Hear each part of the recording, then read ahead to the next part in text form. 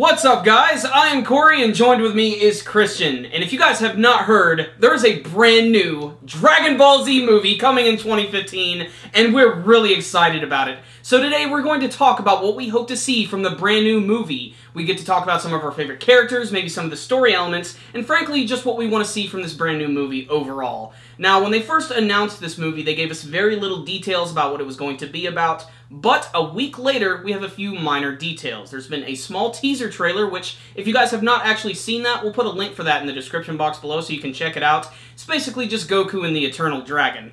But the story is actually going to involve a very deadly wish. The worst wish in history, and that's all that's known so far. All I know is, what do you want to see from the story, Christian? Well, when we saw Battle of Gods, I really enjoyed that we got to see Goku action. He was the main character. I think with all the movies, we've always seen the weaker ones don't include Goku. So I'm glad they brought him back in strength. And with this new movie, now that we have all these new characters involved, I want to see the story take us into the new universes that they introduced. I want to see the new gods. I want to see other focus. I want to see the focus on other characters besides Goku as well. I think that that's really important that we get away from him. But at the same time, the worst wish in history isn't going to involve Gohan. You know, most likely. It's not going to involve like a side character. It's going to probably involve most of the main characters or something that the main characters have to deal with. And that's okay, because Goku's an awesome main character. So I'm excited to see him in this story. But what are you excited about?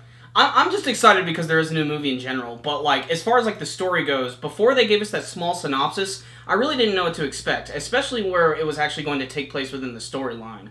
But the fact that it now takes place after Battle of Gods really opens up the floodgate for where they can go with this. Yeah, I'm in agreement with you. At the end of the last Battle of Gods movie, Lord Beerus made it very clear that there are other gods of destruction. And we never got to see them, we never got to see what they were capable of, and they could even be stronger. So this is an opportunity to maybe break into that finally. But the fact that they gave us this little like short synopsis about what the movie is going to be about, involving the worst wish in Dragon Ball Z history, and that just got me thinking, what would be the worst thing that could possibly happen to the characters in that series? So, in this movie, I feel like there's going to be someone who's going to make a wish to change Goku back to the way he was before he hit his head as a baby, thus turning him into evil Goku, and he'll have to literally fight against everyone on planet Earth. He'll have to go up against all of his friends, and this will force them to have to make the ultimate decision. Can they save Goku, or will they be forced to kill him or die trying? I like your idea, but the thing is, now we have some new information about Goku's mom, which has been released in a one-shot manga. Yes. And she was seen as very kind-hearted, and, you know, maybe Goku actually is a nice guy, and that they've deepened his character a little bit, introducing his mom as I liked it better when he bumped his head. See, Corey just wants the bump his head explanation, and it debunks his whole story concept, so he can't go with that. But I like that idea. I think it's going to be something like maybe someone makes all the, what was it, 7 universes? I don't remember. Makes them all combined and all the battle of the gods. Makes like a big composite universe. Yeah, maybe there's something like that. And then that way we get to see all the gods. Even if they don't fight, at least their universes would get introduced. It'd be, even though it's kind of a mush-mash, but, you know, it would be really cool.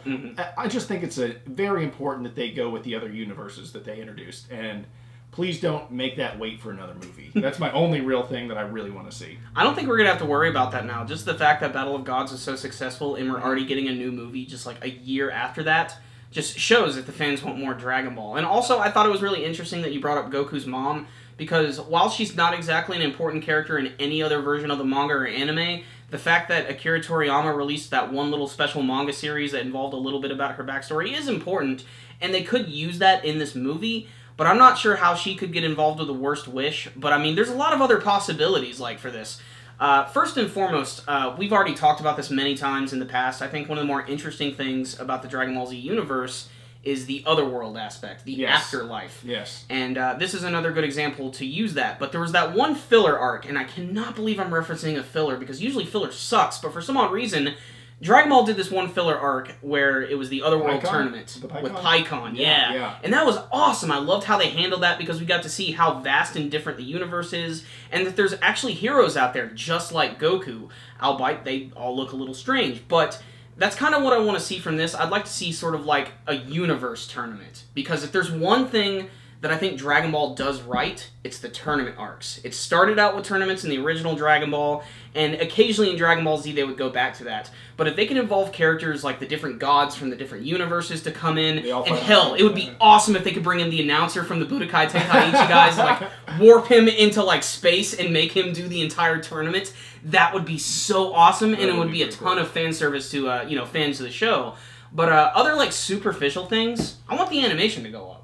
Okay, that's one thing they did make a big announcement about, that they said that the action is going to be at a much higher level, much more constant, not just back-ended like on Battle of Gods. You could make that case that Battle of Gods was just a big build-up all the way to the last fight scene. And so they're not going to do that again, or at least that's what they're saying. One of the other things I'm really hoping to see is Vegeta become a Super Saiyan God. Because they referenced at the end of the movie that he wanted to be the next one to go through the transformation. So are the rules now that Goku became a Super Saiyan God, he can't hold hands in the circle and make Vegeta one? Because I don't know how all that works. Because maybe they could do that with Gohan. He could become one. Yeah, that was the thing I was thinking about. Like, I'd love to see Vegeta become a Super Saiyan God. But if they could find a way to make, like, all the Saiyan characters go God mode for, like, you know... I can imagine, like, an final, like a final action sequence where they're constantly having to switch powers with one another. Someone becomes a god, fights the villain, touch hands with another person, they become a god, they start fighting. I just think that would be awesome, and it would involve all of the main Saiyan characters. And that would actually give them a bigger role, because let's be honest, like, we like our side characters, but if you're not a Saiyan at this point, I don't think you're doing much. Or a battle, or a god. And speaking of, like, main characters like Saiyans and stuff, what side characters, other than, like, Goku and the main cast, like, you know, like Tien, Yamcha, Piccolo, what do you want to see? Do you want to see them do anything and be important to the story? I want to see Tien do more. I think he's always interesting. And I just wish that the side characters would get more involved. I feel like we got some comedy in A Battle of Gods, but, like, what about if you took all those side characters that are, like, first-tier side characters and you gave them a side story instead of, like, going all the way to Emperor Pilaf? You know, or whoever it was. Like, and I understand. That is one thing, too, that is kind of hard to read about this movie, because Akira Toriyama has stated that the story of the movie, even though it's involving, like, the worst wish in history, is actually going to be a very funny story, but it's also going to have more action in it as well. And, you know, we don't need Yamcha or Tien to, like, fight the main bad guy of the movie, but if the bad guy's going to have, like, some underlings or, like, his, you know, minions or something... Let each member of the group have a really interesting fight against them, and hell, this is your opportunity to literally give characters like Tien and Yamcha and Krillin a power-up. Because this is the continuation of the series, which means they can do something brand new with this. Wouldn't that be awesome if Krillin just comes in to, like, save Goku, like, for instance, and he's like, don't worry, I have a brand new technique that you've never seen before that I've been working on. It would be a wonderful way to not only let those old characters grow, but to get some fan service from them. Like, maybe there's some special, like, ring that some other universe has that, like, matches the power of your enemy, so, like, Krillin could put it on, but then at the end, you know, it breaks, because that'd just be way too cheap if all of a sudden Krillin goes from human mode to, like, Saiyan God mode power jump. That'd be kind of retarded. But, I mean, just all of their powers are so interesting. Like, obviously, Tien, he has the third eye, and he has all of his Kage Bunshin clones, and he has the multiple arms, which he hasn't even used since Dragon Ball. And I'd love to see those, like, come back in a brand new, more powerful form.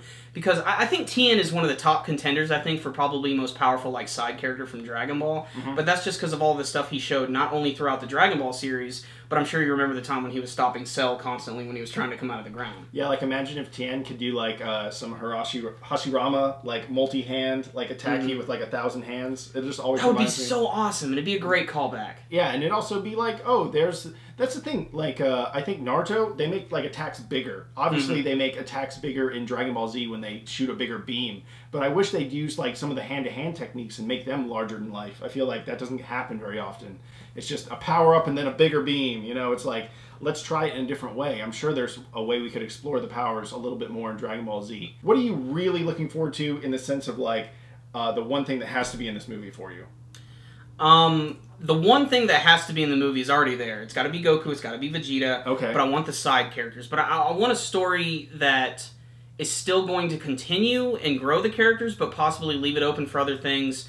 But superficially speaking, I just want a slightly higher budget than Battle of Gods, which, don't get me wrong, Battle of Gods is a gorgeous film. It looks great, and the action scenes are exhilarating, few though they may be, but, like, at the end, there are times when it is kind of hard to tell what's going on. They really need to put a lot of emphasis on the hand-to-hand stuff in this next movie. Yeah. You know, speed it up when necessary, but really, like, show what the fighters are capable of. And just go crazy with it. Like, they need to go nuts with the budget, and I want a really interesting world for the characters to be in. That's exactly what I was going to say. My must is new universes, new characters, and interesting characters. Like, Beerus, he could have been dumb, and he wasn't. He wasn't even evil. He was just a dude that had so much power that he'd become bored. Once he met Goku, well, once everyone meets Goku, they either die trying to fight him or they become a good guy. But Beerus actually had some great, like, personality. So, new characters like that, and I really want Vegeta to go God mode. You know what they didn't do enough with Beerus that I want them to do more with the next movie? Is that, and I mentioned this with, like, the location. Most of Battle of Gods was set on Earth, and a lot of it was just set at Capsule Corp, which is a place you see all the time. The other stuff was just a lot of battlefields and then in space. That could be in literally almost every arc of Dragon Ball Z. For this next movie, they need to go crazy. You remember how Bills had, like, his own special planet with all the crazy backgrounds and all that stuff? The crazy animals. They need to go to a world like that again. They need to go on an adventure, just like in Dragon Ball. You want adventure. Yes. I see what you're saying. But it needs to be a good mixture of adventure, and there needs to be comedy in there. I know there are people who do not like comedy in Dragon Ball, but you have to accept that it's been there from the beginning, and it's going to continue to be there. I know a lot of people are really divided on Battle of Gods. A lot of people either love it or hate it, and a lot of it does have to do with that comedy and the fact that they just want to see that action. I do think this is their opportunity to sort of, like, rectify any of those mistakes and maybe win those old fans back. I am one of the people that doesn't necessarily like the comedy at times, so I feel your guys' pain. But just as much as there's been powering up and going to the next level, there's been stupid-ass jokes built into that series. So Speaking of which, I'm sure we're going to get a lot of Bulma returning and a lot of the ridiculous other characters. Speaking of which, I want to see some female characters kick some ass. I know that seems like a minor thing, but I want to see Android 18 get in there and destroy some shit. Because the only movie experience I believe she ever really had that was memorable was unfortunately BioGirl. You know, and this is the opportunity to bring her back in. Maybe even bring back in Android 17. You know, female characters in Dragon Ball Z don't interest me. It's not that I don't care. It's just that they've never been the focus, and I think it's a pretty male-driven show. So I mean, I can understand that. Unless, you know, Goku's mom finally does come back into the picture. But if that one-shot manga was any indication, she's not exactly a fighter. Yeah. And plus, she's dead. Females serve other purposes in that show. Like Yeah. Bulma, Smart, Capsule Corp, you know, Dragon Ball Radar, everything like that. But, like, they've just never been the warriors of that show. And it's an action show, so it's kind of about fighting. But otherwise, I'm really pumped for this movie. Obviously, I have a lot of hopes and aspirations for it.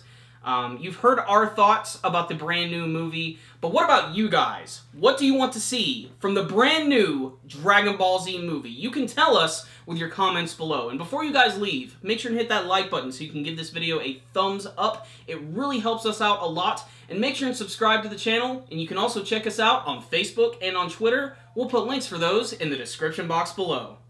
Do you like Amazon.com? I know I do. Corey and I now have an Amazon link in our video description box below. And if you go to it and buy anything through Amazon.com, it will support our channel. So bookmark that link, make it happen, and support our channel without having to do a damn thing. Another great way you guys can help support our channel is by donating directly through our PayPal link in the description box below. We recommend $2 a month, although this is completely optional. But the best way to go about this is by sneaking into your mom's room and taking $2. This way, she won't even notice. And we won't have to shake you up for all of your lunch money. So guys, that concludes this review today. Super Kami Guru 9000. Out.